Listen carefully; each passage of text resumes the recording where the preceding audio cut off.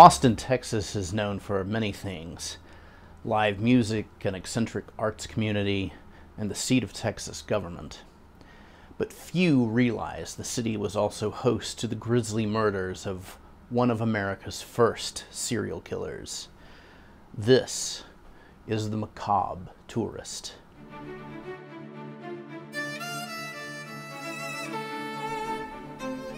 December 30th, 1884. 25-year-old Molly Smith lies asleep. Near midnight, and without warning, Molly is attacked and dragged out into the cold and left to die, a trail of blood in her wake. She was discovered behind her employer's home with a gaping axe wound in her head. As shocking as this brutal murder was, it was only a taste of what was to follow. As 1885 dawned, Austin was emerging as a modern metropolitan city. After the years of struggle following the Civil War and Reconstruction, the population exploded, and modern amenities were everywhere. Construction was underway on a large state capitol building. The Driscoll Hotel would begin construction with great fanfare, and many called Austin the Athens of the West. But 1885 would be far from the gilded age the city had hoped for. In early May, another murder takes place. Eliza Shelley, a cook for the Johnson family, is attacked in her bedroom in front of her two children. The murderer again used an axe and nearly split Eliza's head in two. The children were so traumatized they could give no account of the killer. 3 weeks later, a third African-American servant, Irene Cross, is attacked and killed.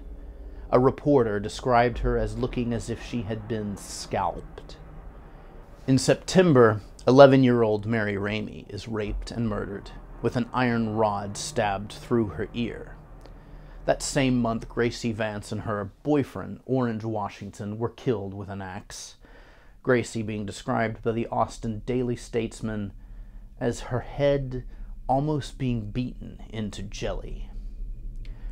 All of these women were African-American servants. The police arrested scores of African-American men, anyone from former boyfriends to husbands of the victims, or anyone else who seemed connected. Some thought the murderers could be part of a gang. However, elected officials refused to believe this could be the act of just one man. No more murders were reported until Christmas Eve, 1885. But within the span of a few hours, Austin socialites Susan Hancock and Eula Phillips were found dead in separate locations, both attacked brutally with an axe. The killer was breaking his pattern. Word quickly spread as the city became chaotic. Anyone could be a target. Some even considered the killer had supernatural powers and burned candles to protect themselves from evil. Those less prone to the supernatural armed themselves and braced for the worst. But just as quickly as it all started, the killing stopped, and the killer was never found. Other than the newspaper articles that only speculate on the facts, very little is known about what actually happened. There is speculation that a cook named Maurice, who was employed at the Pearl House in 1885 and left in January 1886, could have been responsible.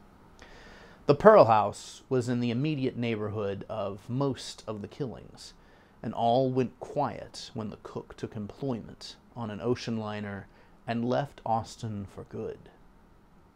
The story was all but forgotten, mainly because of another killer who came along a few years later and overshadowed these events. This time, however, the killer was not in Austin, but in the Whitechapel district of London. Could there be a connection between Jack the Ripper and the Servant Girl Annihilator?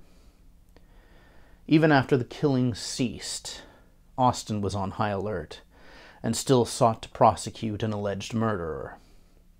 Moon towers were erected around the city to flood light onto dark city streets and discourage would-be killers from striking again. Writer O. Henry, whose real name is William Sidney Porter, was living in Austin during this time. He writes that town is fearfully dull, except for the frequent raids of the Servant Girl Annihilators, who make things lively in the dull hours of the night. Until next time, Memento Mori.